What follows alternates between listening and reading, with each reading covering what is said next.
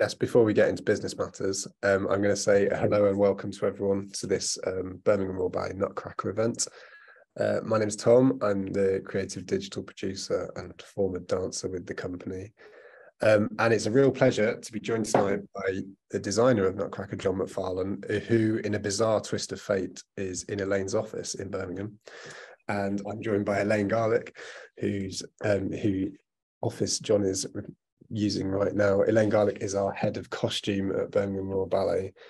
And we're here to talk about Nutcracker this year. Why is Nutcracker special this year? It's extra special this year because after 32 years, it's had a huge facelift. I think having danced in 18 of those 30 years, I think it's fair to say that it still had the magic, but it probably lost a little bit of the sparkle to the production, despite the best efforts of our amazing technical team. And this year, as I say, it's been rebuilt for our stage with new costumes and sets and slightly different designs, which we're going to get into now. So John, I'm going to start with you. I think after this length of time, how has it been returning to the production? And I guess sort of I guess it's a time to reflect over 30 years, and how has it been for you, the process of revisiting the Nutcracker? Well, of course, it's a time warp to go back and remember the first days of making it, and the first time it went on stage.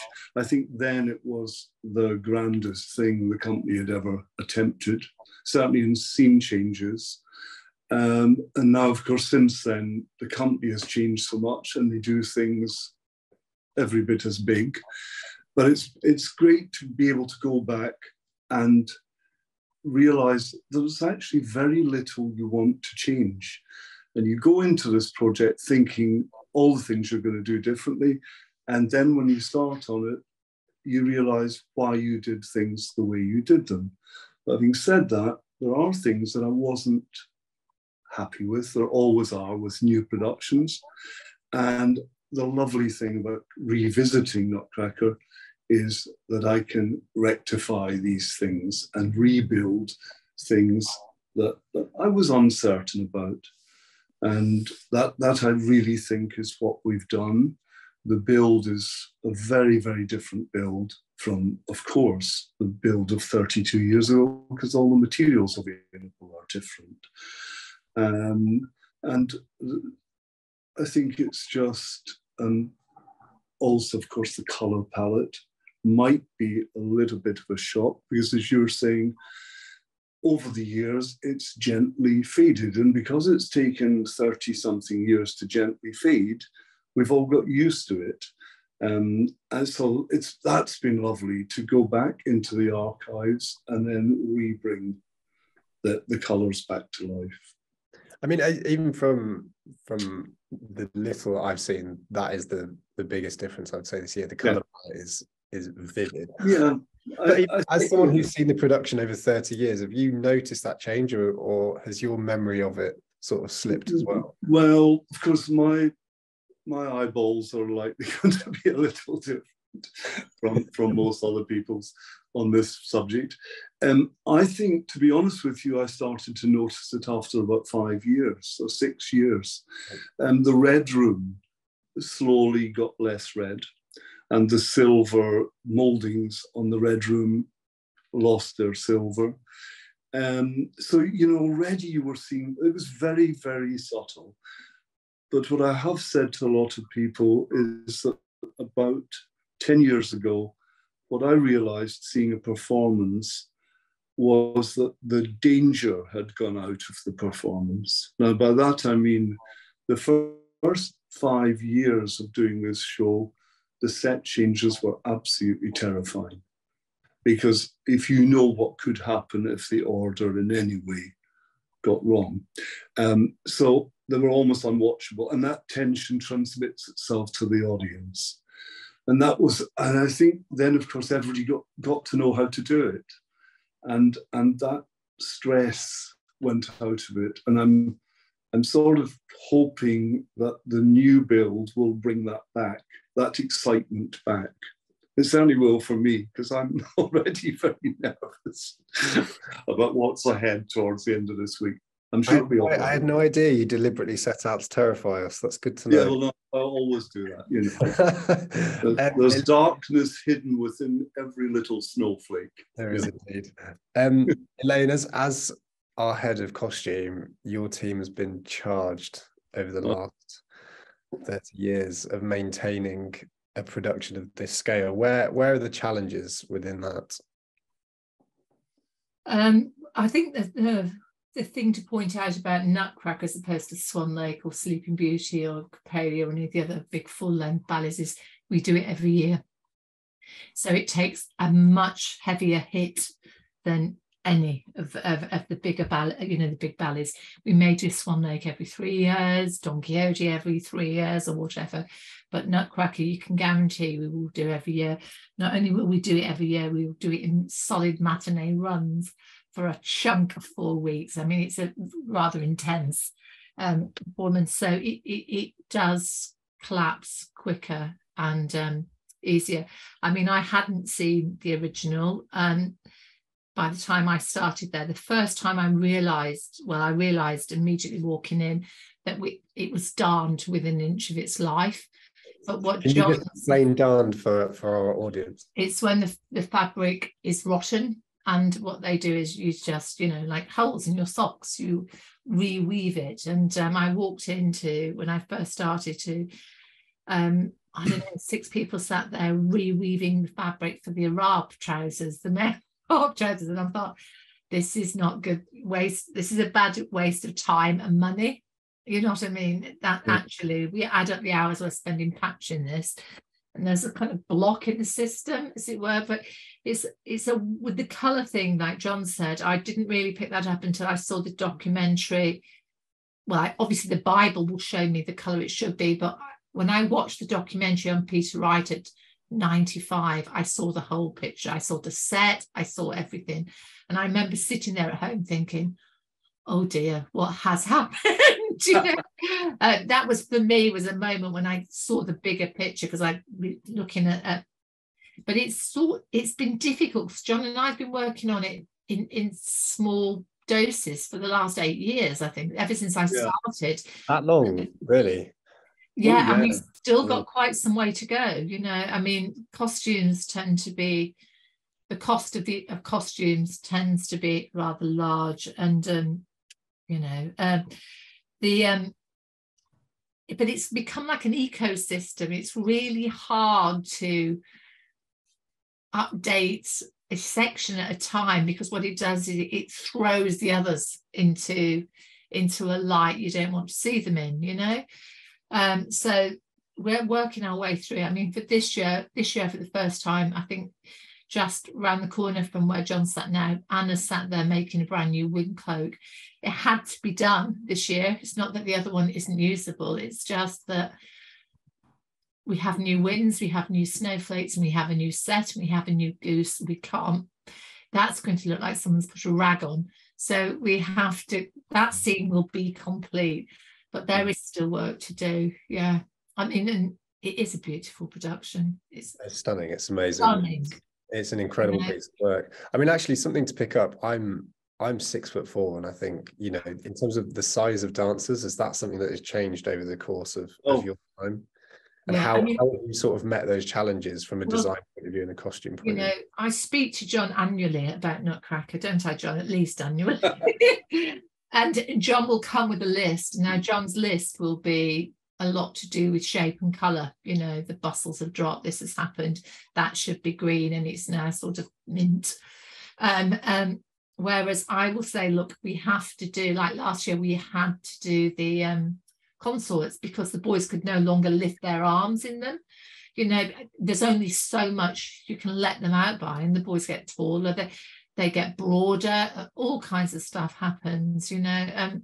So we have different sort of essential things that we have to look at. So we have this conversation every year where John's saying, not happy with that, can we do that? And I'm saying, I can't actually get those on because they're not big enough anymore. You know, so it's a balance between the two, really. And do you often find the compromise, or is there one that wins over the other? We always find the compromise, don't we, John? Yes.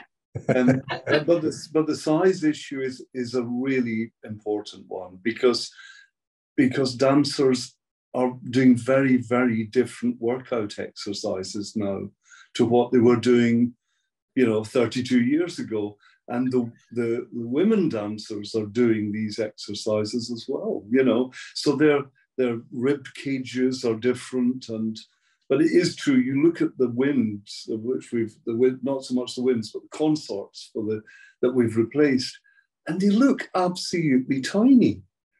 And that's what I don't understand, because I remember some quite big guys going into these. It always seemed there were all the tall guys and the men in the company went into doing the consorts, but you see them, the old ones, and they look absolutely small and tight, Yeah, I mean, upon redesigning and reimagining, so for our audience members who've seen the Nutcracker before, what can the audience expect to see that's different from a front of house point of view, but from behind the scenes, what is different as well from a design perspective?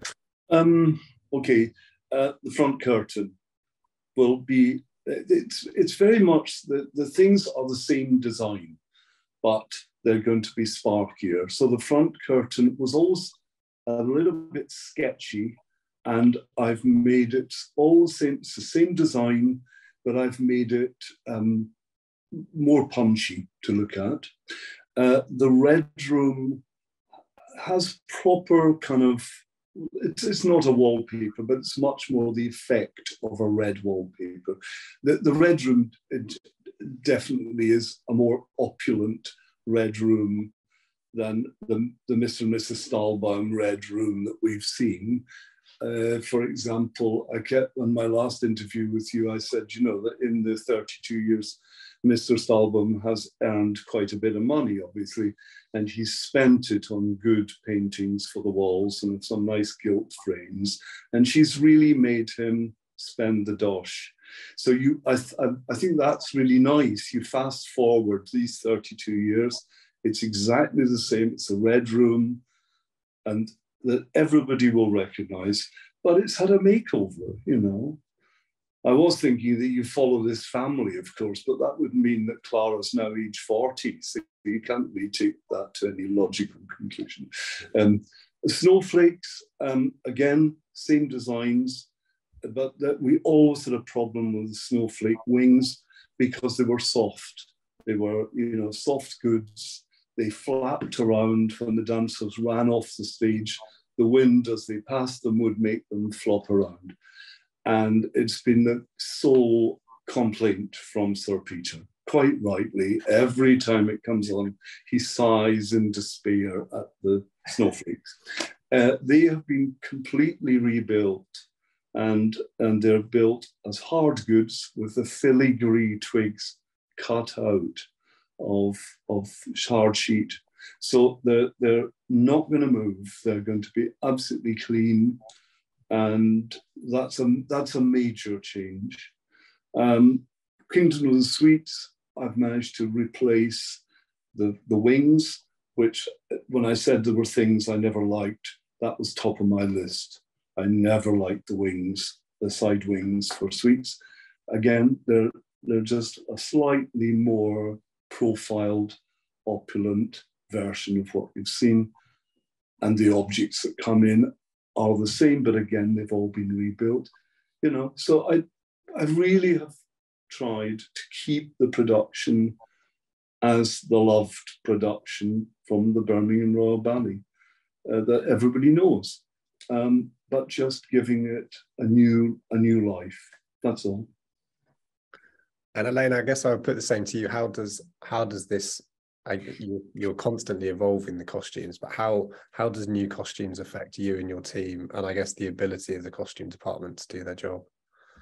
I think probably, let's put it this way, because the costumes were so old, we kind of had to have two teams on standby because they're double showing. So the people that were running the show would come home in the evening, but before they left, they would leave a rail of repairs, you know, and then the production team would come in at 9 in the morning and start sewing them back together because there wasn't the time to set and run the show and the amount of repairs that was needing, because fabric, you know, it's rotten. And we are talking about 30 years use as well. And the snowflakes were absolutely the worst offenders. There was always, you know, 4 or 5 snowflakes waiting to have bits. But I remember when I first started watching the hens from the maids, because the maids are always students. So they go up and down, you know, one minute you'll get a tall girl, the next minute be a short girl. And that line had been sewn so often. I remember watching a rehearsal and literally the whole hem fell off. The fabric, nothing was holding it there, just at the front, it just fell off. And of course we back it, we stitch it back together, but you know, that you can only go so far with it, you know. But I think in essence it's going to save your team a huge amount of time. Well, it always jeopardizes whatever the big 3-length for the spring is, you know, because it puts so much pressure on when we can start the next one, which is in this case Swan Lake. You know, we just can't start it while we're too busy patching together Nutcracker, because every pair of hands needs to be on board for it. Absolutely. I'm conscious of time. We've got a few questions coming in. For anyone watching, if you do have questions, please put them in the chat and I'm going to do my best to get through a few of them now. The first one's from Terry for John. John, do you still work from drawings and paintings, or is the model all important now? No, I still work from drawings and paintings. And of course, for this project, all the designs are already there. So in this case, I got access to the old model and worked mainly from that. But when it's a new production, of course, I draft all the costumes in paint and pencil, and obviously I paint all the backdrops for models. But yeah, I mean, you're primarily an artist as well, so I think I would sort of say nowadays you're the exception to the rule, which is a shame. You know, I actually went down to Bay Productions in Cardiff to film John and some of the sets being made, and I think the use of CAD, computer animated design, on this production is incredible. You know, the ability to build sets off of those has changed a lot in 30 years. Yeah, I mean, I think people always say to you, well, don't you design, can't you use a computer to design? And certainly for me, no. I know there are designers that do that. I couldn't begin on that. It's a whole different training. And actually, I wouldn't want to. But the fantastic thing is that when I have delivered the model and it then gets drafted in CAD, I have access to the stuff that you were looking at on the computer, where the whole model is drafted 3D and you can turn it around. And of course, for stuff like adjusting moldings and adjusting ground plans, it's a different world. I mean, I remember when we did Nutcracker, the drawing of the fly, you know, the grid of where everything was, took about a week of somebody's time on a drafting board with a pen. And I remember seeing a mistake in it where something was on the wrong fly bar. And I just didn't dare say anything, because I thought this plan will be another week of having to be redrawn. And it's something I'm sure we can adjust on stage. And now, of course, if you see that on a plan, you just click, click, click, and adjust it on the computer, pull out a new plan. So it's a complete new world, but I still design in the same way to start. Yeah, that's great. Elaine, this question's from Kerry. How many people work within each of the teams, costumes and the set design, and what training and background is required? I only know about the costume side of things. I have a total team of about 10, which covers footwear, production and running, and then we bring in extra people as and when we need them. You know, like for instance, for Nutcracker, we use 10 dressers downstairs and things like that. And it's Act 1 where all the work takes place for us. You know, that's where the changes go. I mean, Act 2, there are no quick changes, or shouldn't be. I mean, whenever I take people backstage, I try and explain the organised chaos that is Act 1 behind the scenes. It's hard to convey. People often don't believe me. We've got a question from Jackie P. Are the party tricks going to be the same? Is Nutcracker doll the same? I'm glad to say yes to all of those, but we're still not going to tell you how we do them. From Brendan, I believe the Australian Ballet has the rights to your production. Will their production be recreated? So, John, correct me if I'm wrong, this was a completely separate build to the one we do. So it sits and lives in Australia. Oh, yes. No. I went to Australia and we rebuilt it completely for them. They have their own Nutcracker. They can only perform it in Melbourne, though, because it doesn't fit the Sydney Opera House. And they do the Graham Murphy one in the Sydney Opera House and our one in Melbourne. Well, Melbourne's gain is Sydney's loss. Has Sir Peter seen it yet? This question's from Hilary.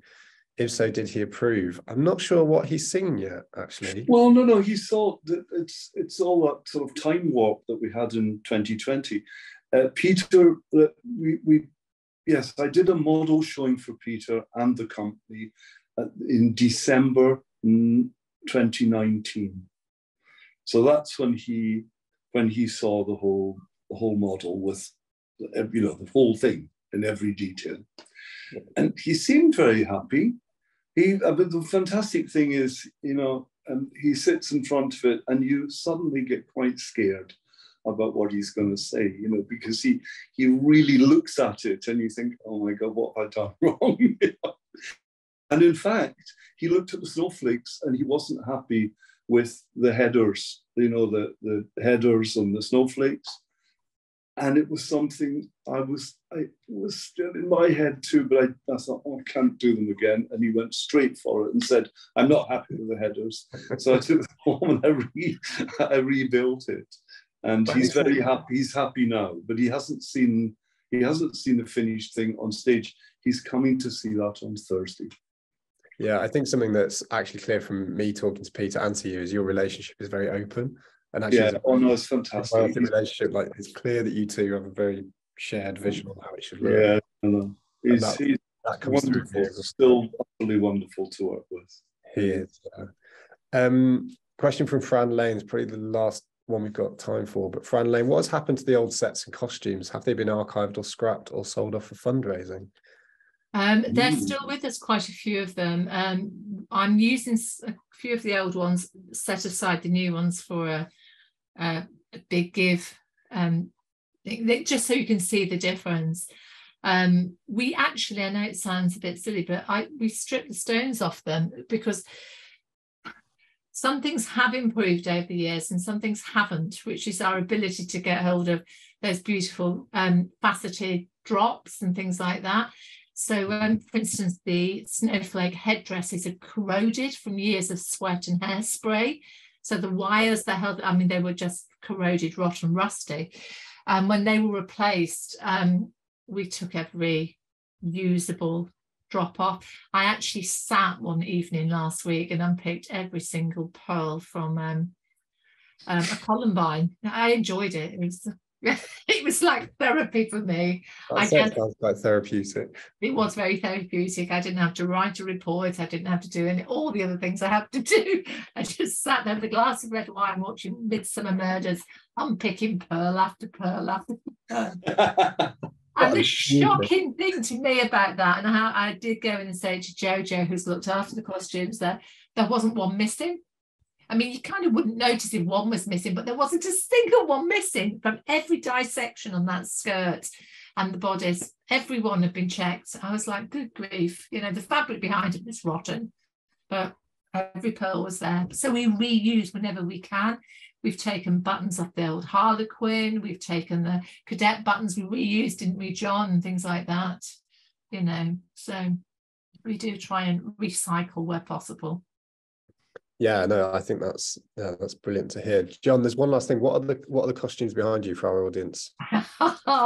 These are the new snowflakes. Elaine can't wipe the smile off her face. They just got delivered today. Wow. Now this is only the first consignment. It is, yes. Okay. They are, I must say, they're absolutely exquisite. They really are. They look They're stunning. beautiful. I mean, I don't know how they look on the screen, but I'm sitting just so close to them, and the quality of costume construction from Jane Gill and Suzanne Parkinson and their workshops is beyond wonderful, really. They look incredible. That is about all we have time for. Thank you to everyone who's come. Nutcracker starts on Saturday and runs till the 10th of December. And we look forward to welcoming you. If you haven't already, please get a ticket. And yes, thank you to John, thank you to Elaine, and thank you for all your time. And we hope to see you at a Nutcracker very soon. See you tomorrow, John. See you tomorrow, Elaine.